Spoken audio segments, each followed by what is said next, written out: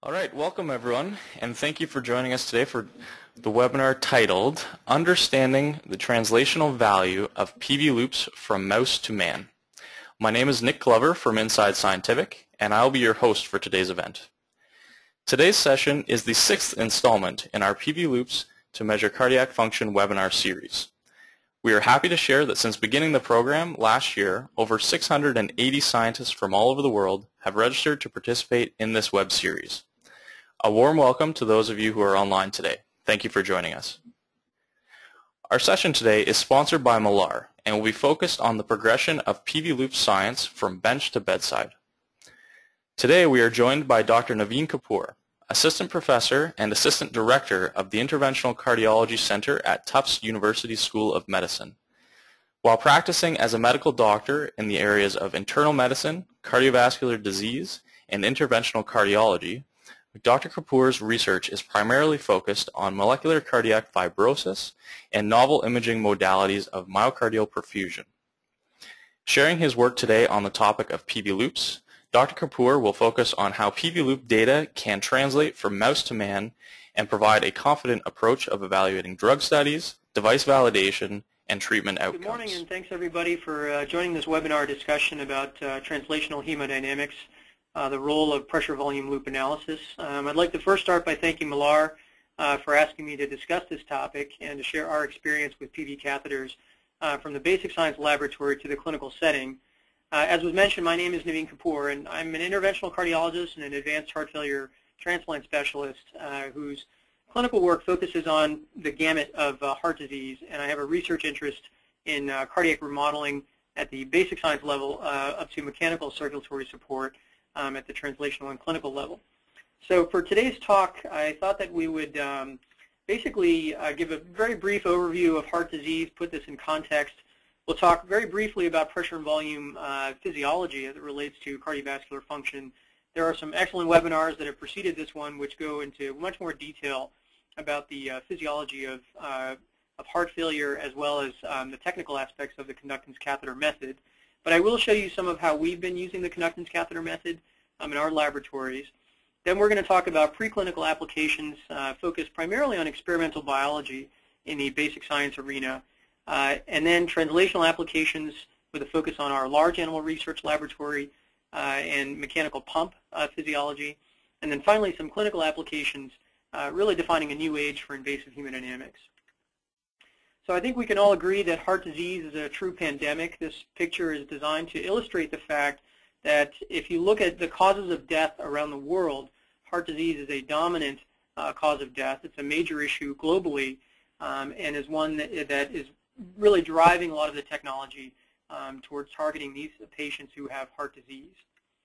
And if we look at heart disease as an American problem, it really comes front and center. It's the #1 cause of death in the United States, accounts for 1 in every 4 deaths, and it accounts for about over 700,000 heart attacks per year, which is really a large number of patients who are coming in with new onset heart injury. And this, of course, has led to now basically a virtual tsunami of patients with heart failure. Anywhere estimates range between 5 to 7 million individuals in the United States with the diagnosis of heart failure. And this, of course, leads to expenditures that are estimated by 2030 to be over $800 billion US. So if you're a research scientist, it's a front and center topic that folks are willing to invest in. And also if you're a physician, it's something that you're seeing every day on the front lines in terms of taking care of these patients with heart disease. So a little bit of background on the physiology of the failing heart. So irrespective of the underlying cause of injury, whether it's an infarct, hypertension, primary cardiomyocyte failure leading to heart failure, or valve dysfunction, any decline in left ventricular performance leads to an activation of a number of signaling cascades in the body, and more specifically neurohormonal activation that causes a number of effects both systemically as well as on the heart itself. And so activation of these pathways will lead to vasoconstriction of the systemic vasculature and a decline in cardiac output due to an increase in afterload.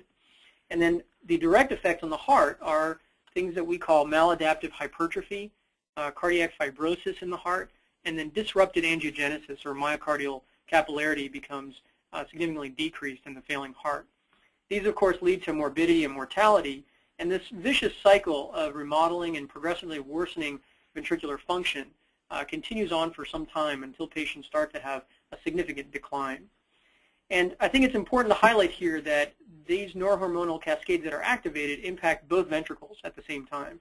And we often focus on the LV, but we'll talk a little bit about the RV today. So when we think about this as clinicians, what we see are patients who come in with an initial presentation, the decline in physical function, again, whether it's due to that heart attack, whether it's due to heart failure or long-standing hypertension. They come in with their initial presentation, they're treated medically, and then for a period of days, weeks, months, or years, these patients do fairly well. They adapt to that injury event that started them off on this cascade of heart failure. And then after a period of time, there are undulations of readmissions to the hospital where these patients are now coming back to the hospital with a decline in cardiac function, again, and we call this recurrent heart failure due to acute heart failure syndromes.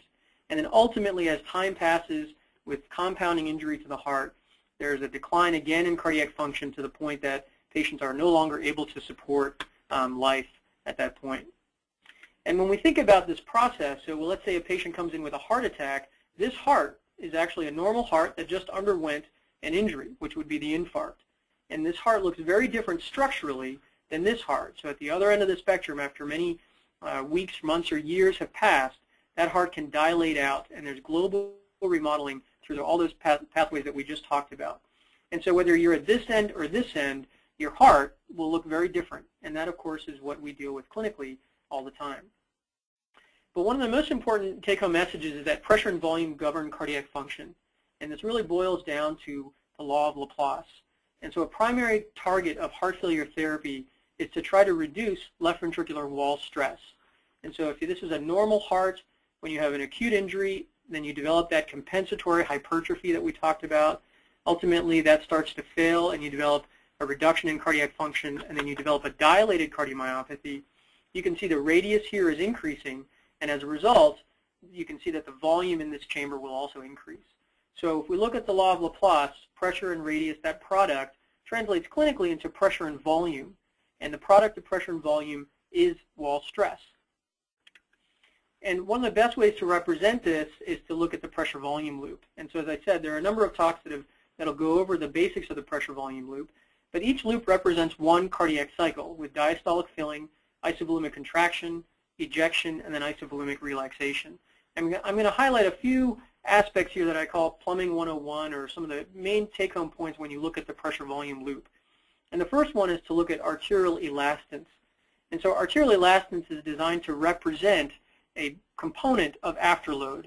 And if afterload we believe is wall stress, then arterial elastance is an important target of therapy or something that we should be looking at. And a simplified formula for arterial elastance is end systolic pressure divided by stroke volume. And it's the slope of this line here. The other line is the slope of end systolic elastance, which is contractile function. And if we look at afterload, the true definition of afterload is the amount of stress that the heart is dealing with throughout the phase of ejection. So it's not really just this one point. It's really throughout this entire phase of ejection. And that is equal to wall stress, which then is shown here by this formula, pressure times radius. So it's important to note that wall stress is not the same thing as arterial elastance, and that mean arterial pressure is not a sufficient surrogate for afterload or wall stress. And I try to represent wall stress here by these boxes, and you'll be seeing a number of boxes throughout the talk showing the amount of wall stress that the ventricle is dealing with by simply looking at the product of peak pressure and peak volume. The other principle that I'll ask you to just focus on is this idea of ventricular arterial coupling. So normally the coupling ratio between end systolic elastance and arterial elastance should be about 1. So this ratio here should equal 1, and that would be a marker of ventricular efficiency. And when we try to think about this clinically, when we're taught in medical school about how to think about heart failure, heart function, we think about the Frank-Starling curves. And each of these curves represents a different level of contractile function. And when you translate the Frank-Starling curve into pressure-volume loops, it really translates into a declining slope of end systolic elastance. Here, for example, a normal heart, then after an acute injury with a decline in contractile function, this is now more of a compensated heart failure model, and then here is cardiogenic shock with a significant decline in that slope of elastance. And that VA coupling becomes really important when you start to think about declining cardiac function. So normally the ratio should be about 1. But what happens in the heart, in the failing heart, is that there's a significant upregulation of arterial elastance driven by that systemic vasoconstriction from neurohormones and a reduction in contractile function. So as a result, this ratio starts to change substantially with increasing afterload or a marker of afterload elastance, arterial elastance, and a reduction in contractile function. And a goal of therapy is to always try to modulate or get this VA coupling to recouple by reducing volume or reducing pressure, reducing afterload, or by increasing inotropy, increasing the slope back up towards normal.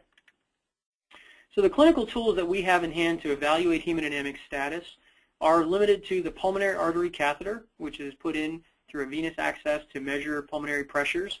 And then I use fairly commonly a catheter known as the Langston catheter, which is a 2-port or double lumen pigtail catheter, which allows me to measure ventricular pressure and central aortic pressure simultaneously. And these are great for evaluating values in the pressure time domain, but they only provide an estimate of stroke volume, and so you don't get volumetric data from these techniques. And then on the flip side, the other ways to try to evaluate hemodynamic status or volume is to use imaging, so 3D echocardiography, cardiac MRI, and these are great as non-invasive measures of LV and RV volume, but they only provide a surrogate measure of cardiac pressure, so you don't have both simultaneously. And so that's why we actually look towards the conductance catheter method, especially as a research tool, but now more recently as a clinical tool. And the conductance catheter method basically is focused on the use of a pigtail with a number of electrodes that create an electrical field. And across these fields, you can measure segments of volume between each of these poles. So there's a solid-state transducer. Change in volume is measured across the electrode pairs, and you can also see total and segmental changes in volume. And this is shown here. So this is a screenshot I'll play for you of looking at segmental volumes. So this is in a patient that we did recently, looking at each of the segments of volumetric measures, and you can actually get segmental pressure volume loops within the pressure volume loop. These then get summed to create the total pressure volume loop here at the bottom. Now, the other way we think about cardiac physiology in terms of, from a clinical perspective, is to look at the Wiggers diagram, which integrates pressure and volume simultaneously. And as a medical student, this was all very theoretical to me. But now, with the conductance catheter in hand, we can actually see the Wiggers diagram in real time. So up here, you're seeing changes in volume, and here you're seeing the pressure transducer measuring in the LV. So systole and diastole, the changes in volume represented on top. And so when we combine all of those, what you're looking at here is a screenshot from the Inca device of volume, pressure, changes in DPDT, and then the ECG here. And this gets integrated to form the pressure volume loop in real time with a number of indices displayed on the screen.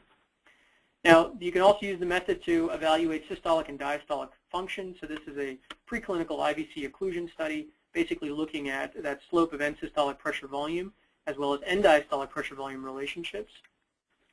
You can also then look at load-independent variables such as preload recruitable stroke work, the Starling contractility index, and end systolic pressure volume relationships there. And then also what we've been more interested in lately is looking at biventricular interdependence. So these are two conductance catheters in a preclinical model to give me the LV and the RV loop simultaneously. And this is shown here in terms of what we were doing with our model, and then here is when we do hypertonic saline volumetric calibration of the catheters themselves. So these are all the variables, and I'll leave this up for folks to look at after the webinar, that you can acquire from a conductance catheter study.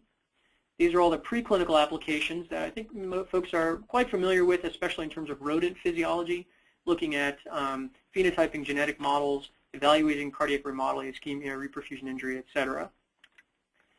And so when we look at our applications, we've been doing a number of studies involving mice. One of the most canonical models of left heart failure in mice is the thoracic aortic constriction model that folks who do this type of research are quite familiar with. And this is a great way to dissect the functional role of specific ligands and receptors. Our basic science laboratory focuses on the TGF-beta signaling pathway, and in particular, we're interested in a protein called endoglin. So we published this paper back in 2012 looking at endoglin deficient mice, and when we put them under that TAC condition of left heart failure, the wild type mice were dying, but the endoglin deficient mice were actually having very good survival despite weeks of severe pressure overload to the ventricle. And so here we did an echocardiogram basically looking at the mice over time. The wild-type mouse, by the time they got to 10 weeks, that law of Laplace was becoming a major factor because the left ventricle had dilated with minimal contractile function, but the endoglin deficient mice had normal contractile function, nice hypertrophy. And the hemodynamics here correlated very nicely with the echocardiogram, showing an increase in volume in the wild-type, but not in the endoglin deficient mice. And then you can see this is the typical PV loop configuration of thoracic aortic constriction with high pressure that the LV has to push up against. And the endoglin deficient mice were able to generate more pressure, more peak pressure, because of that preserved cardiac function.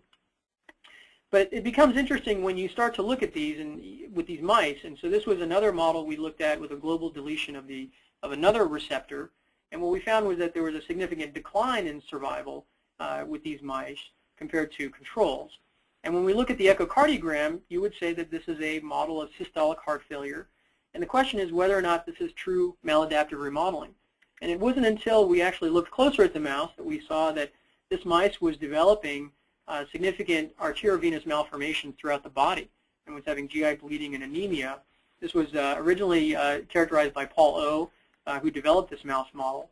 And from a cardiac perspective, what was interesting was that when we put the pressure volume catheter in place, we found that arterial elastance was significantly reduced in these mice, and that they actually had fairly preserved stroke volume, a higher cardiac output, but a reduced contractile function.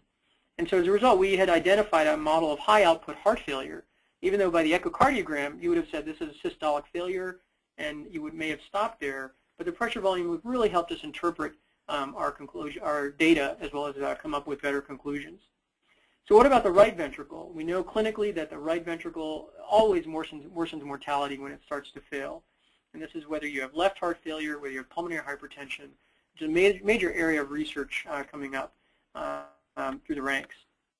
And when we think about the LV and the RV from a pressure volume perspective, these really are a hemodynamic odd couple. The left ventricle is a very meaty, square-looking type pressure volume loop with thick ventricles, and the right ventricle is much more sinewy. It's thin, highly compliant, and it's very sensitive to perturbations in loading conditions. And you can see this here represented by this classic slide showing that any increase in afterload on the right ventricle will cause a significant decline in stroke volume, where the same increase in afterload on the left ventricle won't have that effect. So we decided to look at this in our mirroring models. We created a mirroring model of pulmonary artery constriction, where now you're seeing the left ventricle here is small and the right ventricle is dilated, as we create this model of RV pressure overload to the PA constriction. And so we looked at both these models of TAC and PAC and tried to identify whether or not we can understand the physiology of biventricular dysfunction. And one of the most important steps forward for us was the ability to do biventricular catheterization in mouse models. And what this involved was putting in a small millar PV loop catheter, conductance catheter, in through the external jugular vein into the RV, so going from right atrium to right ventricle, and then another millar catheter into the LV, going from the aorta into the left ventricle. And we could do these simultaneously and look very specifically at what happens to biventricular interactions. And I want to highlight here that this really takes a lot of technical skill, and Mark Aronovitz is our mouse surgeon who really has developed this technique, and it's based on his expertise in terms of doing that. And so what you can see here, at baseline conditions, this is the right ventricle here shown in blue, and then the left ventricle shown in blue under sham or steady state conditions. And when we create that PA constriction, all of a sudden the ventricles are uncoupled. The right ventricle starts to dilate out, as you saw in that echo, and the left ventricle really gets smaller. And when we do the opposite with the left heart failure model, we saw that after weeks of left heart failure, the right ventricle also started to dilate out and remodel, as well as the left ventricle, as you would expect with aortic constriction. So this was a nice insight, a look into biventricular coupling and uncoupling due to RV pressure overload in this model of PAC as well as TAC. And this allowed us to ask more questions, so we started looking at whether or not the VA coupling ratios are different in the RV versus the LV. Can we come up with new formulas like the biventricular coupling index? But what's really nice about the techniques is that you can really start to ask questions that you might not have been able to otherwise ask if you didn't have the technology to do that. So we've talked a little bit about the background of heart disease, preclinical applications, and experimental biology. And now we'll talk about some translational applications as it relates to heart failure and pump physiology. So as I mentioned earlier, heart failure is becoming a major problem in the United States. Out of 300 million people in the United States, about 2.6% currently have a diagnosis of heart failure. And heart failure can be broken down into systolic failure, where the contractile apparatus is abnormal, or non-systolic heart failure, where you have preserved ejection fraction, really due to diastolic dysfunction. And of these patients who have heart failure, systolic heart failure, a number of them are in an advanced deconditioned state, where they have severe symptoms even at rest and are declining function pretty rapidly. And the number of patients under the age of 75 who have this advanced heart failure condition is also growing in number. And the treatment options for them include transplant or implantation of a surgical left ventricular assist device. And so the number of circulatory mechanical support options for these patients is growing rapidly. And you can see here the explosion of technology in terms of surgical left ventricular assist devices. Percutaneous mechanical support devices are also growing in number as well as variety. And then there are also a number of next generation devices coming down the pike. But one of the questions that we've been asking in terms of working with these technologies is, how do they work? And as we talked about, everything centers in heart failure on the law of Laplace, and all boils down to pressure and volume. And especially when you put a pump into the circuit, you're really now affecting pressure and volume very rapidly.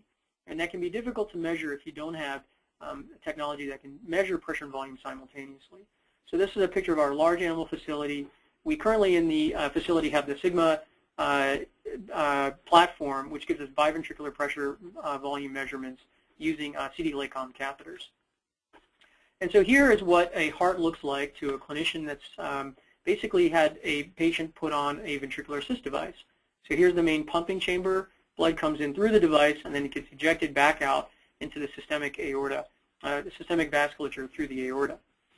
And when we look at the pressure volume loops that have been published historically with these devices, you can see here this is the loop with no assist, and then this is the loop with assist. And what you're seeing here is when we look at those boxes of afterload or wall stress is a significant reduction in pressure and volume, leading to a reduction in total LV wall stress.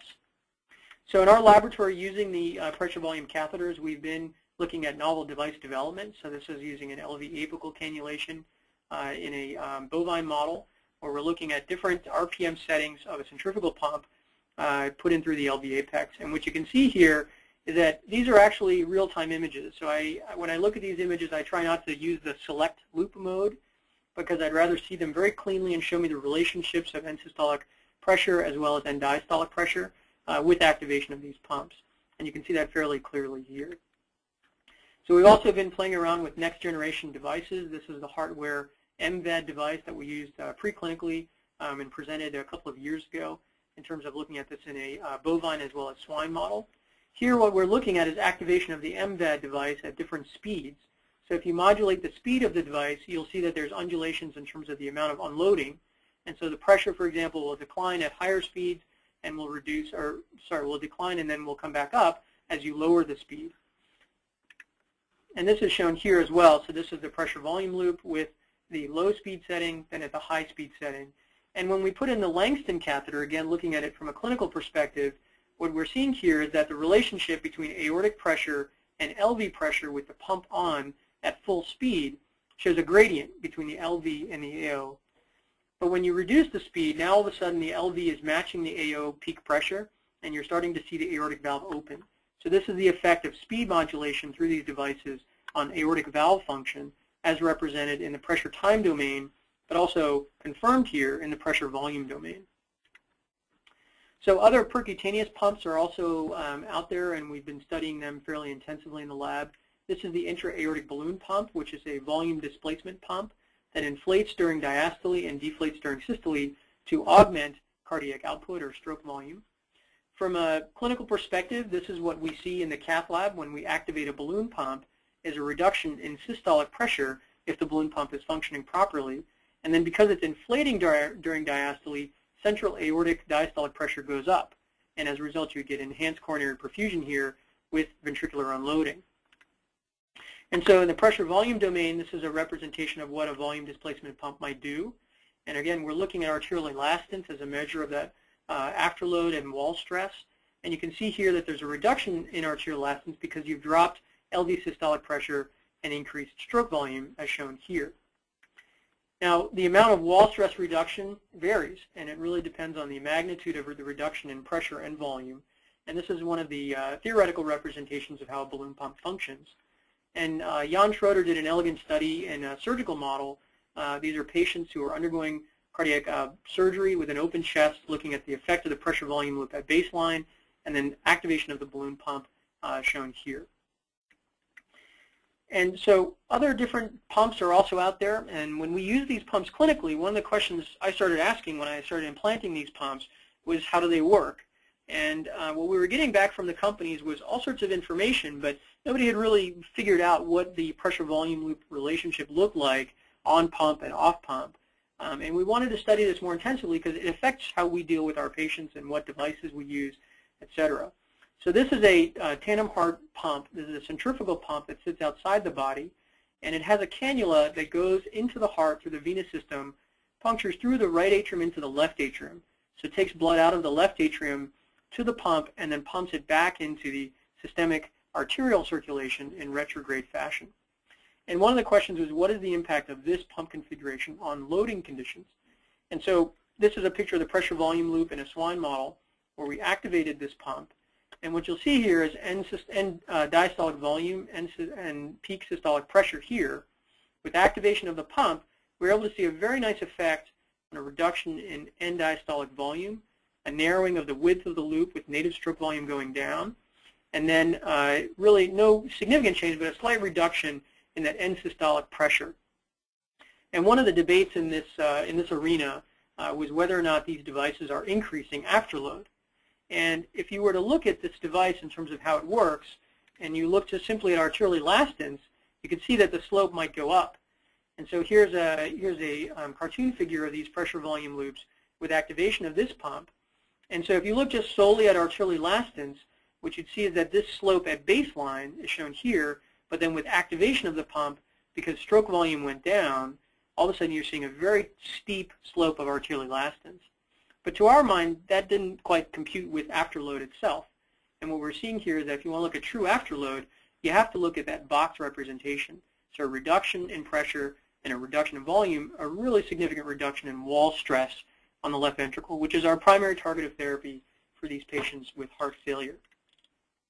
So the next device that we were looking at is shown here, and this is the Impella device.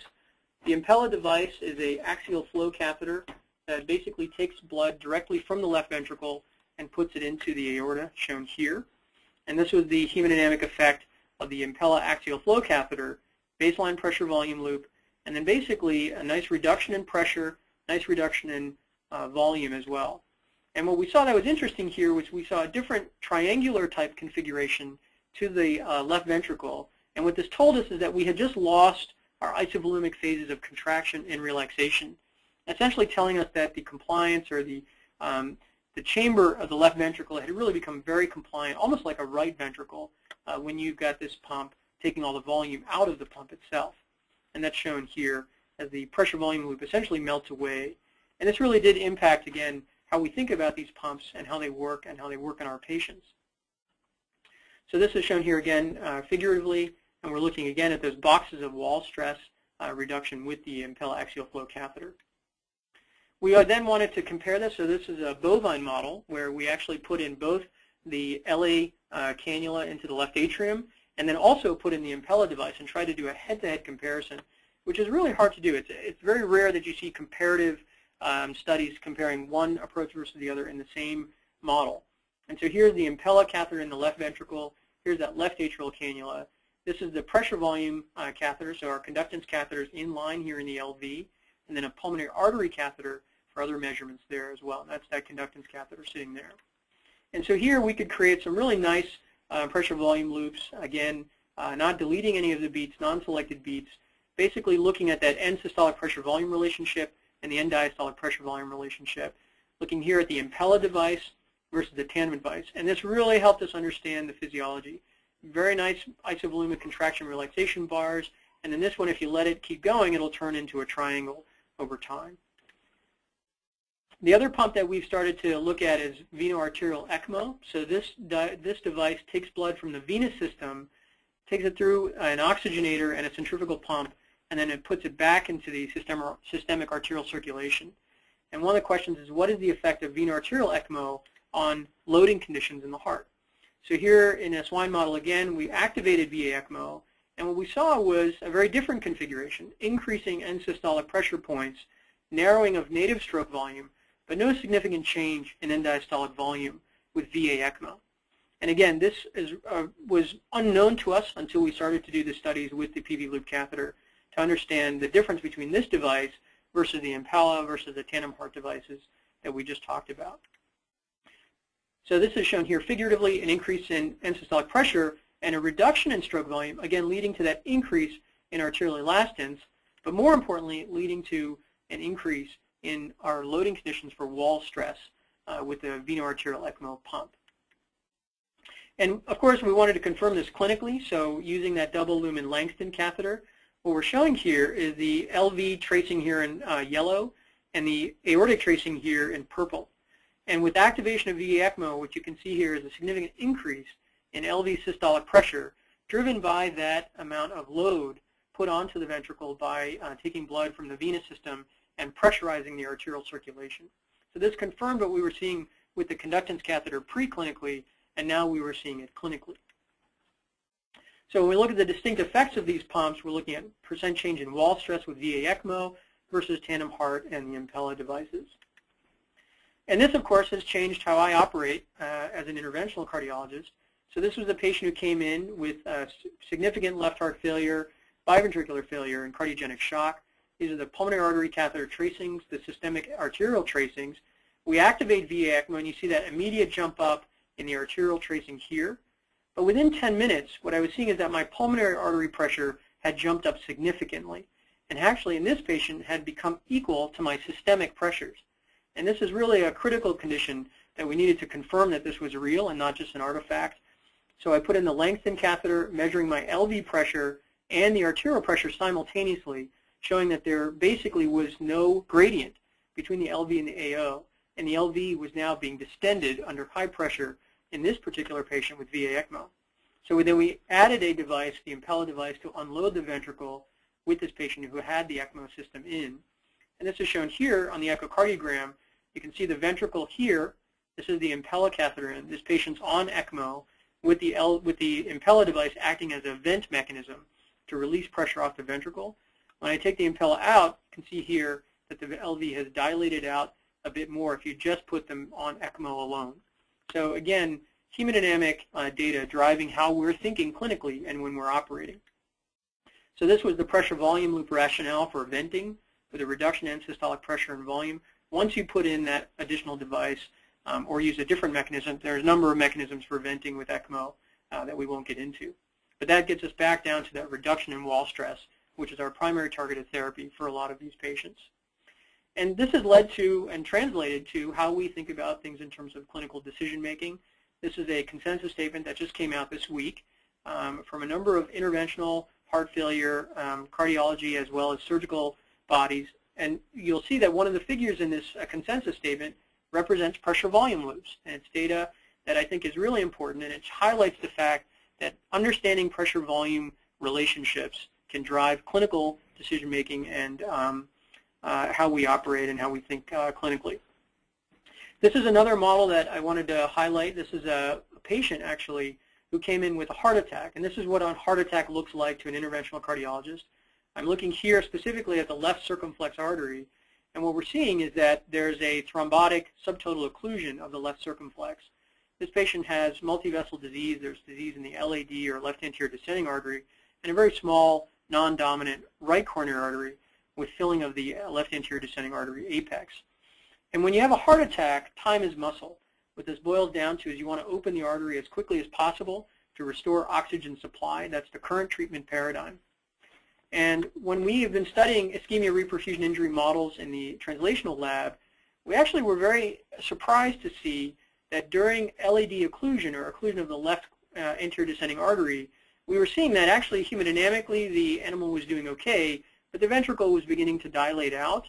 And then once we reperfused the artery, we saw that there was a significant shift. There's a dilation of the LV itself. There's a reduction in the contractile slope, so contractility got worse. And again, the amount of stroke work that the heart was doing was reduced, mostly because of damage. And this is a pressure volume loop representation of ischemia reperfusion injury, which I hadn't seen before until we started studying this in our translational laboratory.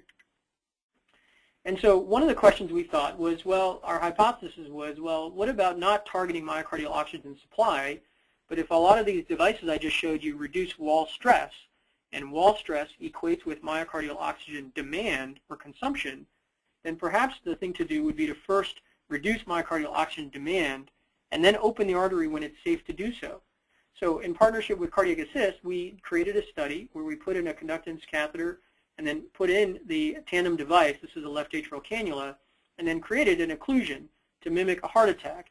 And this is the swine model using a 3D echo system to look at what happens to the ventricle when we activate the pump. And you can see a nice unloading effect on the left ventricle here in a closed chest model of mechanical unloading. I think that's really important that you can do this all percutaneously without the need for opening the chest to put in the conductance catheters. It can all be done through interventional techniques.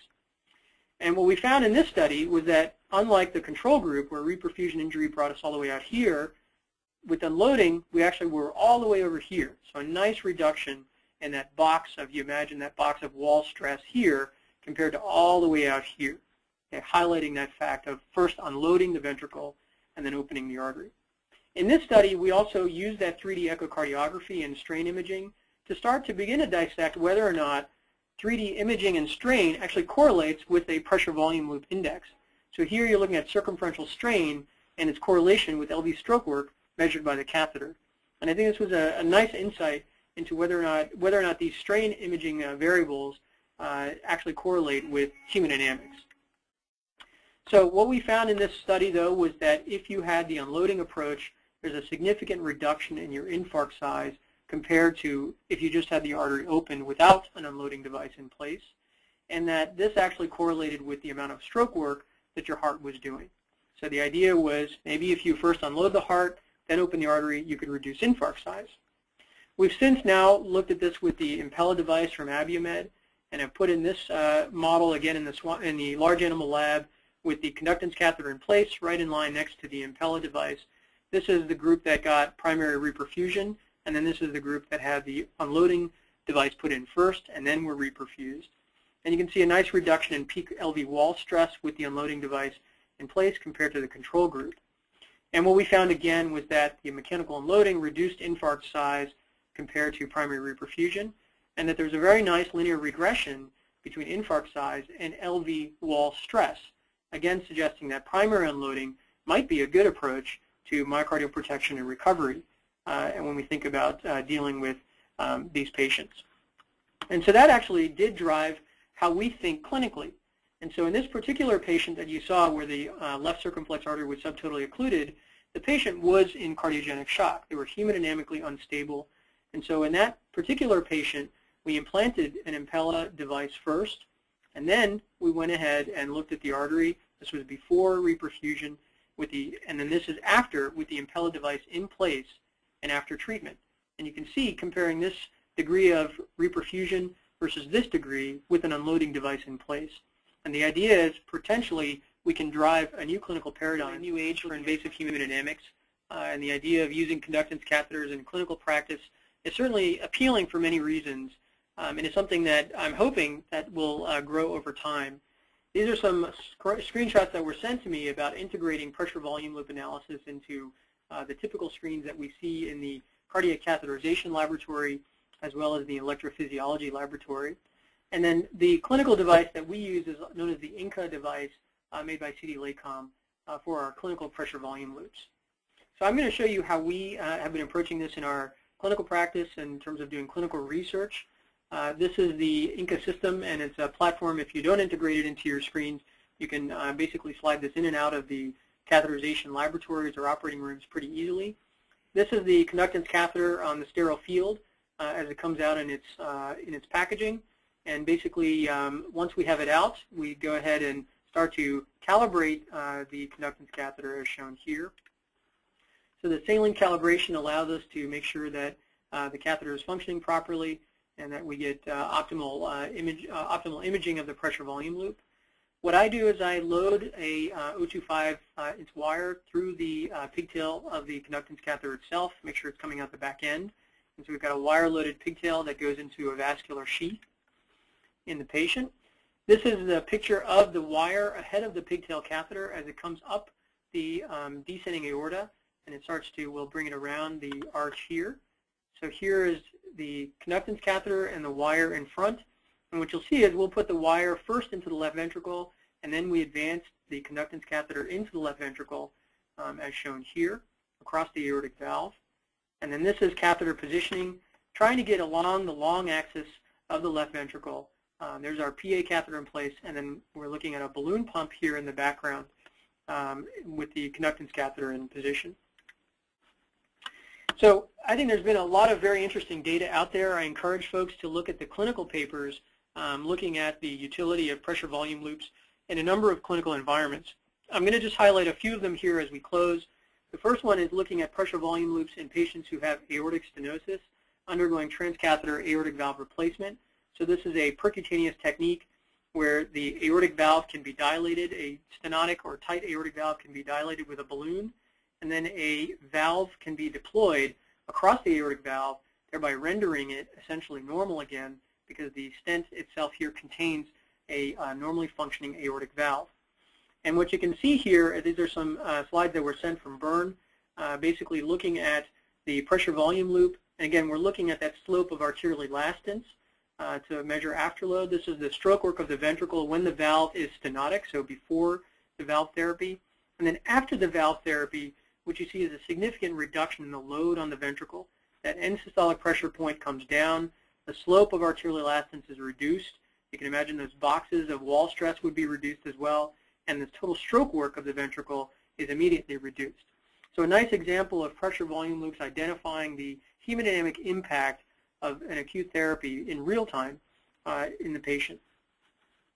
And then another area that's of particular interest is mitral valve regurgitation. So instead of pressure overload, this is a disease of volume overload, where you can have a degenerative mitral valve that can basically have normal ventricular function, but then can have a very leaky mitral valve causing impairment in cardiac output. And then also you can have functional mitral regurgitation, where the ventricle may be severely impaired in its function, and the mitral valve is leaky because the LV is dilated and the leaflets aren't able to coapt properly. And so the research that's been done in this area, also looking at the effect of a percutaneous clip therapy for mitral regurgitation. Here's the clip brought in across the transeptal puncture into the left atrium, and then deployment of the clip to bring together those leaflets of the mitral valve to try to close it so that there's no longer any regurgitation coming back into the left atrium, and all of it's now going out into the left, from the left ventricle to the aorta. So here is the pre-mitral clip pressure volume loop, so a wide stroke volume, basically driven by that low arterial elastance, because you're now pumping into the left atrium as well as the aorta. But when you put the clip in place and you're no longer pumping into the left atrium as well as the aorta, all of a sudden you've increased now the load on the ventricle. And you might think that's a bad thing, but actually this makes the ventricle much more efficient. And so if we were to look at VA coupling between EA and EES in this patient pre-mitral clip versus post-mitral clip, you'd see a much better coupling efficiency ratio once the clip is in place. And so that increase in elastance in this condition is actually a good thing, as you now will have stroke volume going out the aorta, towards the aorta instead of towards the left atrium. And this, I think, is a really terrific paper from Circulation 2013, comparing the effects of mitral clip therapy on functional mitral regurgitation versus degenerative mitral regurgitation. And here you can see some really gorgeous pressure volume loops in the degenerative group, where you can see the effect, again, of that increasing arterial elastance and resolution or restoration of ventricular efficiency with clip therapy in DMR. But in functional mitral regurgitation, it's much more complicated, because remember, the ventricle is not pumping normally. So the ventricle is not used to these changes in afterload. And so as a result, you see a bit of a variety of effects of mitral clip therapy on the pressure volume loop. And I think this really provides some important insights into clinical decision making, as well as application of the devices, Of course, these are still being studied in the functional mitral regurgitation population, but I think the pressure volume loops here, I highlight this point to indicate that as a clinician and as a scientist, I look at this, and it really does make me start to think about how these clips are working and what patients we'd be targeting with these types of therapies. The other area that I think is of great interest is the use of PV loops in the electrophysiology lab for desynchrony, which is now being treated with biventricular pacemakers, which have a lead in the right ventricle as well as a lead in the left ventricle. And the idea here is to try to resynchronize a desynchronous ventricle that's being driven by a conduction abnormality in the heart. And you can see here that using the pressure volume loops, the optimal pressure volume loop can be attained by changing the location of your pacing leads in the left ventricle as well as right ventricle to optimize clinical outcomes for these patients. So right now, I think there are a number of potential clinical applications for the conductance catheter method. It's important to note that the catheters are FDA approved for hemodynamic interrogation. We use them for clinical research, and I think that's a great starting point as we start to look at how this device, the conductance catheter, may impact our decision making and, of course, future device and drug development. So for diagnostic evaluation, it really boils down to ventricles, valves, and vessels. I think there's all sorts of applications for the conductance catheter when you're thinking about cardiac hemodynamics. And then for therapeutic evaluation, we've shown you a few of them, but there are a lot of different ones out there in the literature looking at drug effects, cell-based therapies like stem cell therapy, the effect of mechanical pumps, the resynchronization therapy, septal ablation for hypertrophic cardiomyopathy has been published, and that also is an interesting area to look at for a subset of patients with heart failure. Valve disease, I think any valve therapy would benefit from an evaluation of pressure volume loops in terms of the impact. We showed that with aortic versus mitral. And then, of course, vessels, pre and post coronary intervention under different conditions, like the ischemia reperfusion model we showed for patients with heart attack versus patients with end-stage heart failure due to coronary disease. So these are the locations in the United States that use PV loop systems for clinical applications or clinical research. So I think it's important to note that you're not alone, that these are that there are locations across the U.S. And I'm sure if you reached out to the company or to any of these sites for further information, they could all probably provide you with their experience and give you feedback on the utility of the conductance catheter method. So in conclusion, pressure and volume govern cardiac physiology. The conductance catheter method provides a powerful platform for analysis of preclinical and clinical hemodynamics at different levels from bench to bedside. And I think it's a time for a fresh look at invasive hemodynamics. I think current hemodynamic clinical practice is restricted to the pressure time domain, and that is a very effective approach for many, many conditions. But when we start to look at novel devices and different approaches to patients, I think the pressure volume loop comes into play, and that certainly has opened our eyes here at Tufts Medical Center in terms of the physiology that we're dealing with these patients. I want to acknowledge our teams. We have a lot of people who are involved, both at the basic science level, the translational laboratory, in the surgical research laboratory, as well as in the cath lab itself, and then a number of industry sponsors and funding from the NIH as well as AHA for a lot of the studies that I showed to you today. So with that, I'm going to stop, and thanks very much for your attention. Thank you very much, Dr. Kapur. That was a great presentation, and now we do still have a few minutes to allow for a Q&A session. So I'm going to go ahead and take back the controls from you. All right. So and as well, I appreciate our attendees, chiming in with a few questions as we progress throughout the webinar, and I am also going to bring Tim Doherty on the line, who is the Director of Sales and Marketing at Millar. Can you hear us, Tim? Yes, hello everyone. Great, thank you. All right, so I'll move ahead with the first question, and this came from the audience, and this does bring us back to the preclinical area of your talk, Dr. Kapur. The question is, how did you successfully perform biventricular PV loops in the mice example that you brought up? And could you elaborate on the procedure a little bit on that? Yeah, absolutely. So the technique was one that we were basically just playing around with whether or not we can do it. And the first step was to just get the RV loop and see whether or not we were getting a good right ventricular pressure volume loop We were able to do that pretty easily. And of course, the left ventricular loop we've been acquiring for some time. The idea of doing them simultaneously required us to have two consoles for each conductance catheter. And then using two separate conductance catheters, we were able to test whether or not there would be an interruption of the electrical fields. That was one of our concerns, was that we might not be able to see them simultaneously very effectively. At first, and I have to say that there was some variability. There were some models where we were able to do the simultaneous BiV approach, get very nice PV loops simultaneously with no field disturbance at all. You can change the frequency of the field, so you could, that did help in some cases to try to give us a good look at the pressure volume loops.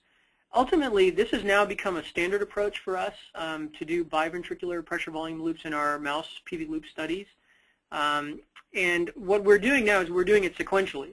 So we'll do the RV loop or the LV loop first, acquire it, and then do the other, and then activate the other catheter, even though both are indwelling at the same time, to basically just get the loops, in rapid succession right next to each other under the same steady state conditions. So that's another approach that can be done. We did publish that technique in PLOS One, and I think in there we sort of detail out the technical aspects of how to do it. And if you have any further questions, certainly feel free to reach out to me, and I can connect you with Mark Aronovitz and our team who have really perfected the technique. Great. Yeah, thank you. And I'm sure the audience can definitely appreciate, as you were alluding to, the surgical expertise required to carry out such a procedure. All right. So moving on, another question. Can you give any advice for a new PI or researcher tasked with implementing PV loops in a group with no real hemodynamic or surgical experience, just to help lower the learning curve and make for a smooth implementation? What would you suggest?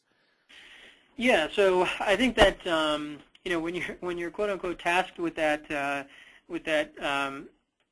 need, or that need for that information, I think the best thing to do is to partner and collaborate. The best way to learn pressure volume loops is to try to work with someone, or at least communicate with someone who's been doing them for some time. And you pick up so much when you start doing the pressure volume loops or observing how they're being done. So I would suggest the first thing to do is identify experts in the field who you can connect with to discuss, first of all, the utility and then the technical aspects of the conductance catheter method for preclinical research. The next area of resource, of course, is the company. So the company is very good and very responsive. When we approached them with the biventricular loop approach, Millar was exceptionally responsive and very helpful in terms of just not only getting us the catheters, but also troubleshooting and figuring out what the next best step is. We had people on site who were able to help us troubleshoot the BiV approach. So I think there's a lot of help out there, and the best way to start would be with other scientists who are doing pressure volume loops, and then of course connecting with the company and figuring out exactly what your setup is or what you need to get set up.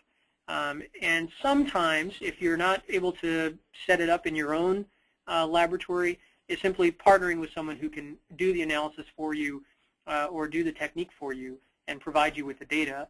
And along the way, you'll learn hemodynamics as you go. Great, yeah, and thank you very much. And Tim, I have you back on the line. Would you like to add anything to Dr. Kapur's response? Yeah, I mean, his point about collaborating is really key, and that's one thing we try to do is connect groups, with groups that we know are experienced, that have been up and running for many years, and that's always, I think, a good first step for a new lab is to reach out. And again, you can reach out to Millar or other users that you might know in your area, and we're always happy to try to connect people with other experts in their application.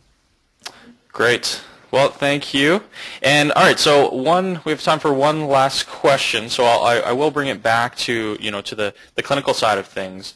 So Dr. Kapur, what do you see as a greater driving force towards the adoption of technology like PV loops in routine cardiology? And on the flip side of that, what do you see as the main force holding it back?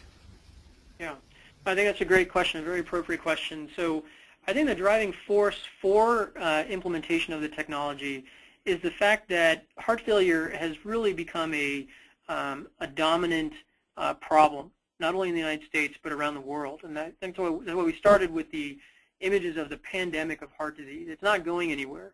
And it is a significant burden on society. And so the more we can understand heart failure hemodynamics, as you've seen through hopefully some of these illustrations, it drives what we do clinically. And it'll drive the next round of innovations in drug therapy as well as device therapy for patients with heart disease. So the driving force, I think, is the fact that heart disease is growing and is a major problem and a burden on society. The limitations of holding it back, I think, are that pressure volume loops are not necessarily intuitive. They require a lot of at least focused understanding. These webinars, I think, are a great example of that, where I've even looked at webinars and had to really pause it, go back, listen to that again, make sure I understand it as much as possible. So one is the didactics behind pressure and volume, and making sure that that's taught not only in our practices, but also back in medical school, as we start to think about how to train the next generation of physicians and scientists in the domain of pressure and volume.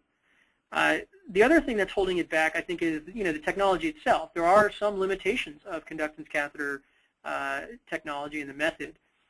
There's a lot of questions about the ability of deploying the pigtails. As you saw, it's actually quite simple. There are some tweaks that I think that can be made to the catheters that are not insurmountable by any means. Volume calibration is a major issue, and I think a lot of people will bring that up about looking at volumetric calibration, how to do that in man. These ventricles come in all shapes and sizes, and so to really get good reproducible volumetric data, we do a number of things like trying to correlate the volumes we're measuring with the conductance catheter with echocardiography, 3D echo in particular, as well as with MRI indices. There are some techniques, including the hypertonic saline injections, to look at volume displacement, et cetera. So I think that's one thing that will need to be worked out, is how to optimize volume calibration with the catheters over time. So there are a few technical aspects that I think are very surmountable. They can be overcome. But the driving force, I think, is so overwhelming in terms of the need for advanced understanding of hemodynamics to optimize patient outcomes and to drive innovation in the field. So that's how I would think about the yin and the yang of conductance catheter method applications. Great, thank you. Yeah, that is definitely great insight. And Tim, may I ask, do you have anything to add? Yeah, I think the partnership between Millar and CD Laycom and with customers like Dr. Kapur, that's really what we want to drive towards, is optimizing outcomes and taking the technology from where it stands now and advancing it along with the focus on heart failure and cardiovascular medicine in general. Definitely, definitely. All right. Well, as it is run a little bit over time here, so I will wrap things up. But I'd definitely like to thank our presenter, Dr. Kapur, as well as our sponsors for today's event, InBeam Millar, and thank you, Tim, as well, personally. So yes, as well, thank you to our entire audience for joining on today on Inside Scientific. And just a reminder, we will follow up. As I said at the beginning, the webinar is recorded, and also the slide deck. We had a few questions come in throughout the presentation whether or not the slide deck would be available, and it will. So we'll follow up via email, and it will be available on our website as well. But again, thank you everyone for joining us, and enjoy the rest of your day. Take care.